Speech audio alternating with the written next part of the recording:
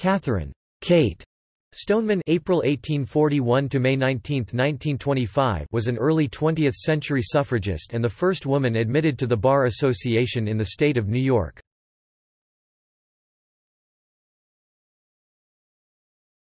Topic: Early life and family. Catherine Kate Stoneman was born on her family's farm in Boosty, Chautauqua County, New York. She was the fifth of 8 children.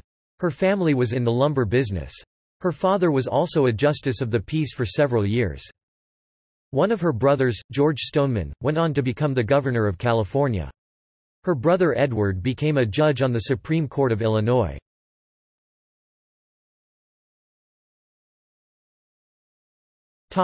Education and teaching career.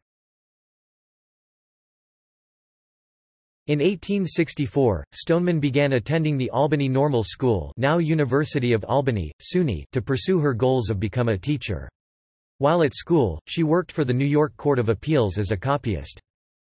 She graduated in 1866 and began teaching at the Glens Falls Seminary.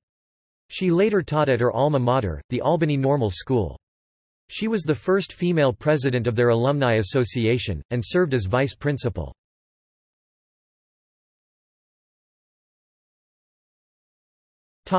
Legal career. Kate Stoneman was the first woman to pass the New York bar exam in 1885. However, her application to the New York bar was rejected in the spring of 1886 on the basis of her gender. With the help of local suffragettes, Stoneman urged for the introduction and passage of a bill to allow for the admission of all qualified applicants, regardless of race or gender.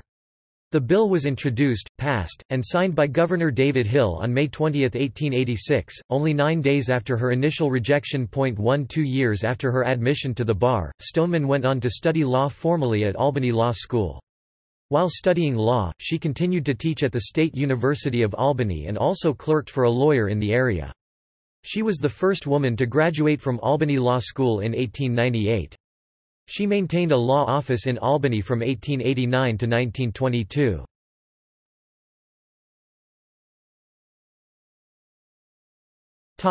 Honors and awards.